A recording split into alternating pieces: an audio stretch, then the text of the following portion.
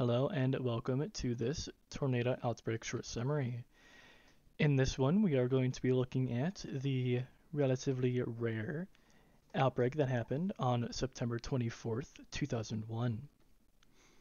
We had, well, first of all, over here we have a SKU setup, so this shows all kinds of things that I'm not going to go through all of it though, but we had a relatively weak but still very viable setup for tornadoes on this day, and it was only a day one slight risk.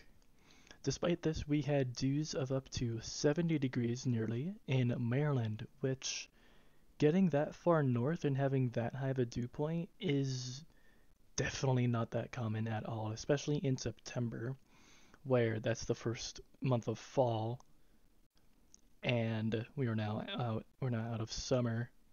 November being, of course, the first month of fall. But, October being the first month of fall. I promise I'm not stupid. We had surface cape, that's that first measure right here, at around 1538 joules per kilogram, according to the SKUT. So this is showing that we have plenty of cape. However, it all depends on the shear, which was relatively weak, not the greatest. But we do have a very lower cloud level,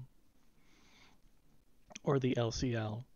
So this is providing a much less distance between where the wall cloud and the base of the cloud is at to where the ground is at. So this is a shorter distance that the tornado needs to cover in the first place. That's why the dews are so significant here. We would have a total of 9 tornadoes, so not too many. However, 3 of them would be significant, meaning EF2 and above. We had the first tornado watch, despite me not being able to find a picture of the tornado watch, was first issued at 13:30 Eastern Daylight Time, not Central Daylight Time, Eastern Daylight Time, and would last until 8 o'clock Central Daylight Time. In total, this event would cause 2 deaths as well as 57 injuries. $101.5 million in damage would be caused from all the tornadoes. Our first notable is also the most intense. Chronologically, this is the first of our notables to happen, of course. This is the Rixieville, Virginia to northeast of Waterloo, Virginia, F4.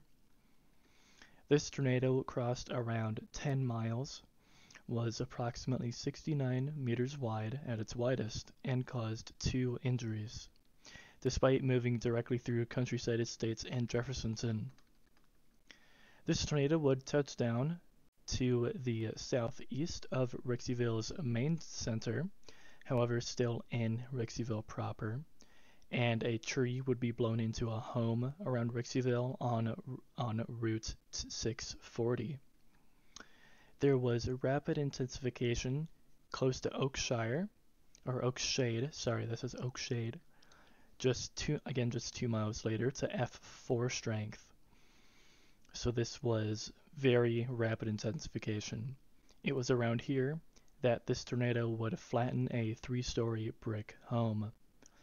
It was estimated to have had maximum wind speeds specifically, of 225 miles per hour, with the minimum being the minimum F4 wind speeds, which is 207 miles per hour.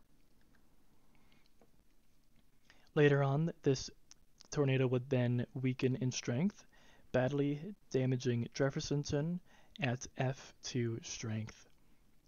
Now, why you would name a town Jeffersonton is a mystery to me. I don't like it. I don't like it. Next here we have the technically from Windsor Estates to all the way up to near the Pentagon, F2.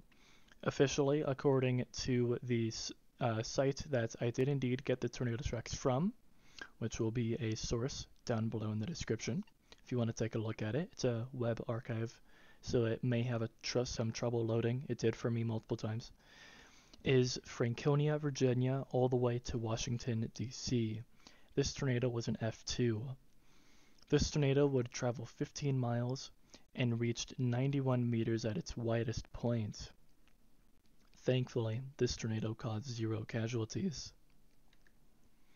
This tornado, as you can see, was constantly swaying between F1 and F0 strength, however it did eventually reach F2 at one point in its life, however that is not shown here along its track. Would damage the town of Alexandria at F0 strength.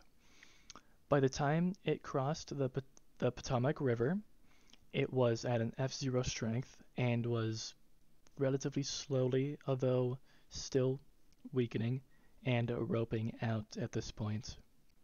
Most notably, this tornado would pass right by the Jefferson Memorial and even the Washington Monument.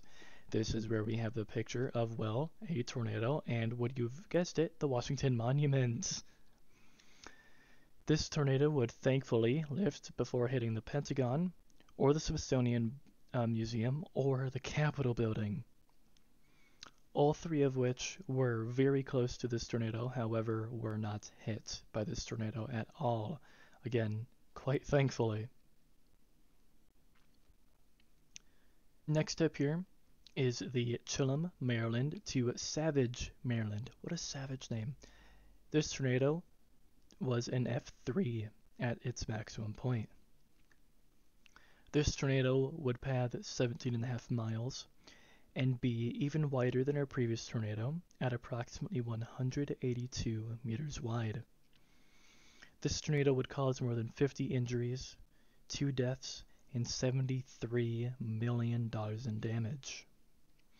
As you can see, this tornado did indeed hit quite a few towns. University of Maryland suffered some relatively major damage. University of Maryland is in College Park, so it is U of M College Park, where College Park was also, as you can imagine, badly damaged as well. Many cars, and you didn't see that, many trees and cars were also thrown by this tornado, and it was in one of these cars that the 2 deaths was caused, unfortunately. Now, all of our sources I listed down right here, but they will also again be in the description as well, so you could take a look at them yourselves rather than having to remember URLs. But looking at our averages from 1950 to 2014 with September touchdowns, this is a relatively more rare mid-Atlantic outbreak, especially in September. Granted, the whole of New England doesn't necessarily see tornadoes the same way the Midwest does. The states are smaller, first of all, so that will lead to lower averages. But you also have the Appalachians running all the way down from New York to Georgia, which really constricts where necessarily tornadoes can form. Now, of course, tornadoes can really form anywhere they can, as long as the conditions are right.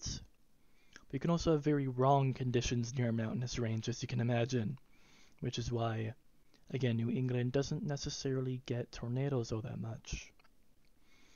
On top of this, one cell was cyclic and produced 2 out of the 3 notables that we talked about here. This is also one of the worst tornadic events for the Washington-Baltimore metropolitan area. Keep in mind, a metropolitan area is an extremely large area. It includes not only the towns, but the suburbs, as well as any connecting transportation to and from the metropolitans. So this is a very wide area, but still, again, one of the worst tornadic events for this area. And that, folks, is all that I have for this outbreak that occurred in September of 2001. I hope you, of course, learned something from these videos, and I'll see you in the next one. Thank you so much for watching.